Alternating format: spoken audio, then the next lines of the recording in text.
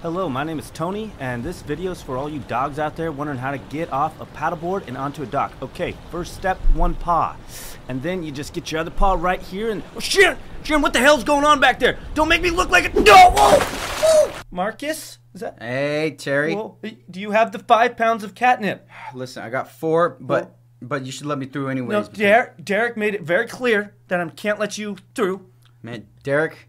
If you don't have catnip, so... Man, Derek doesn't know nothing, man. What do you mean, dude? He runs this whole operation. No, he does not. Derek doesn't know anything. I'm gonna get out my claws if you step one more paw closer. I'm telling Derek. Kill you both. Oh my god, this is so good.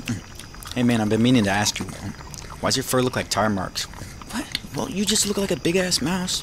Hey man, I'm just saying. It's like you're begging to be roadkill, you know? It's kind of weird. No, it's not weird because badgers are too smart to get hit by cars. Yeah, maybe a honey badger. Honey badgers are cool, but you're just a funny badger. Fool. Look like a skunk. That totally rhymed. No, you know what's weird? Foxes will have those big ass ears and then still get hit by a train. Yeah. What did the fox say? Nothing, because it's dead. Jeez, bro, chill. Go on, pet me. A double dog dare you to pet me. A double dog, triple cat dare you to pet me with your disgusting hands, Sharon. Just one little pat. Well, good morning.